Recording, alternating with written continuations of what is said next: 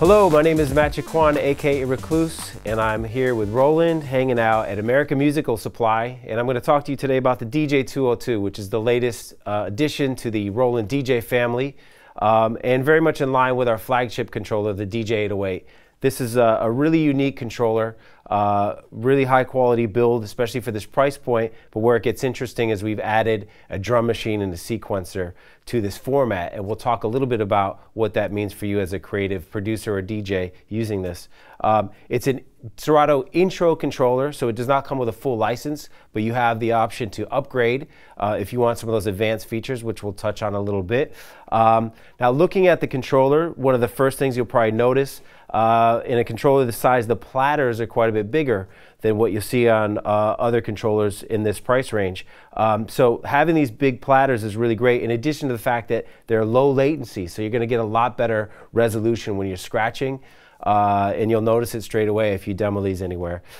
In addition, we have some interesting features as well.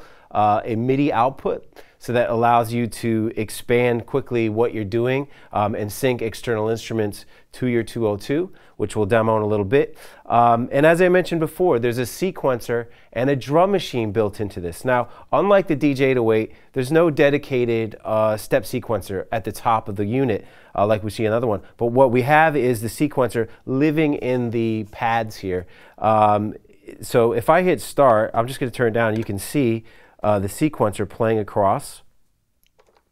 There we go. Now we're in sequencer mode. So you can see the step sequencer going across the pads 1 through 8, 9 through 16, which is pretty cool.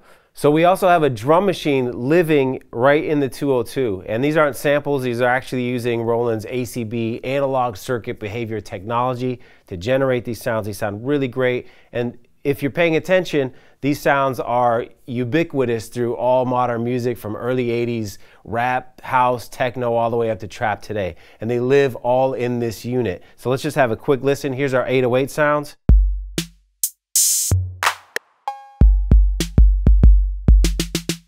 You can play them on the pads just like that. You can record them real time, which is quite cool. You can also access the 909 sounds.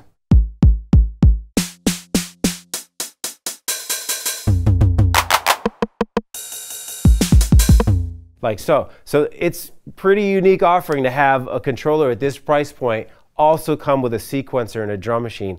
Now, I mentioned the sequencer. That obviously works with the sounds that I just played you in Audition, but that sequencer will also work with your Serato sampler.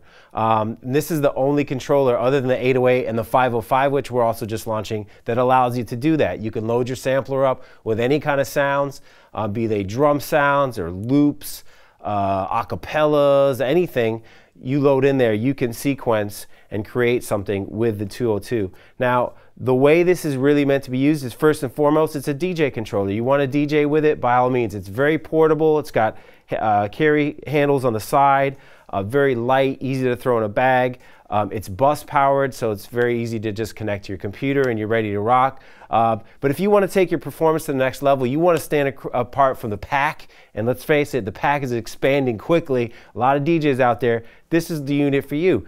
Who else is going to be able to play drums on top of their set, to create a remix on the fly, to be able to create the basic sketches of production right in this unit? This is wholly unique in that sense, and you can get really, really creative with it.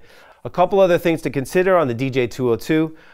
The mixer section, you have built-in filters here. So these actually will access the Serato DJ combo filter. They sound really good. Those effects in Serato DJ are second to none. In addition, you have dedicated transport controls. So I know in other controllers, sometimes you have to use shift to get into the performance pads to hit stop and start. You have dedicated controls right here, so it's very easy to control your music that way. Now, if you do upgrade to Serato DJ, as I said, this is an intro controller, but with that Serato DJ upgrade, you get a whole nother world of access to some advanced features, including the slicer feature, which is built in here.